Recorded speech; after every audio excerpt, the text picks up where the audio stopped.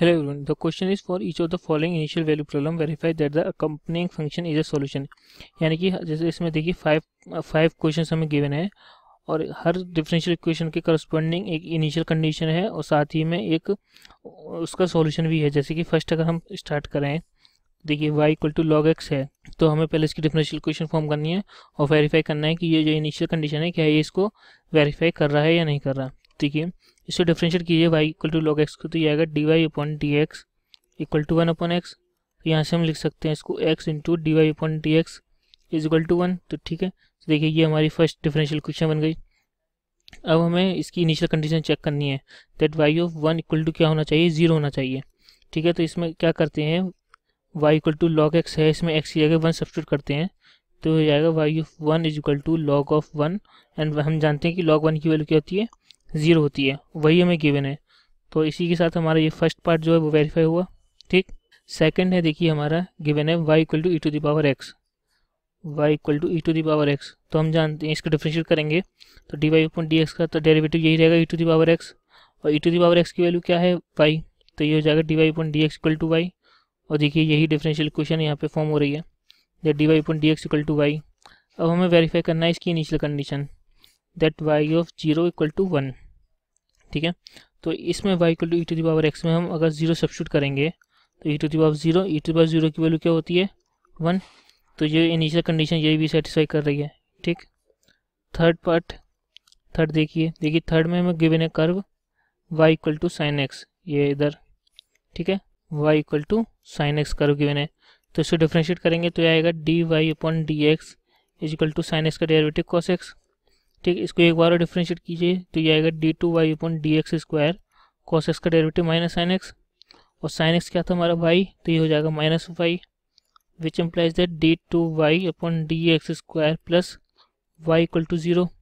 ये differential equation form हो गई। ठीक, अब क्या करिए, इसमें इनिशियली सब्स्टिट्यूट कीजिए x की जगह 0, तो y ऑफ 0 क्या होगा साइन 0, साइन 0 की वैल्यू होती है 0, तो यहाँ से हम कह सकते हैं कि y ऑफ 0 क्या आ गया 0। ठीक, अब क्या, अगर हम इसमें D Y upon D x इसमें भी सब्स्टिट्यूट कर सकते हैं, तो अगर हम D Y upon D x equal to cos x में सब्स्टिट्यूट करें x इक्वल टू 0, तो देखिए D Y upon D x क्या डेरिवेटिव, उसको हम डिनोट करते हैं डैश से।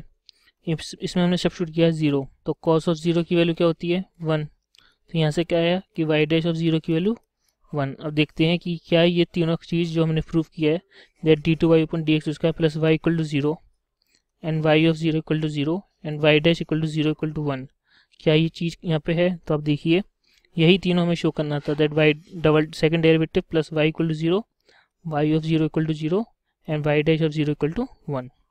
ठीक है, सिमिलरली हम फोर्थ पार्ट प्रूव करेंगे। फोर्थ में हमें गिवन है y equal to E to the power x plus 1। ठीक है, तो देखिए फोर्थ है हमारा y equal to E to the power x plus 1, तो इसे डिफरेंशिएट कीजिए, ये आएगा D Y upon D x equal to E to the power x.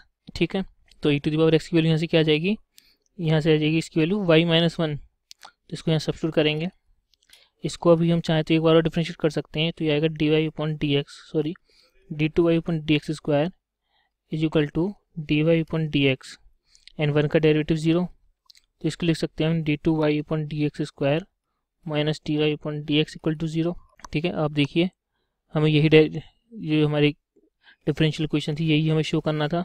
Next हमें दिखाना है कि इसका जो y ऑफ 0 इक्वल टू 2 होगा and y dash of 0 equal to 1 होगा। तो देखते हैं इसको, देखिए y ऑफ 0 मतलब इस पोजीशन पे इस इक्वेशन में हम x की जगह 0 सब्स्टिट्यूट करेंगे, तो देखिए क्या आता है, ये आएगा ई to the power 0 plus 1, E to the power 0 is 1, 1 plus 1 is 2। Next हमें दिखाना है कि what is the value of y dash 0। देखिए y डैश है हमारा ये D Y upon D x equal to E to the power x, इसमें ई to the power x की जगह 0 सब्स्टिट्यूट करेंगे तो ई टू द पावर 0 की वैल्यू 1।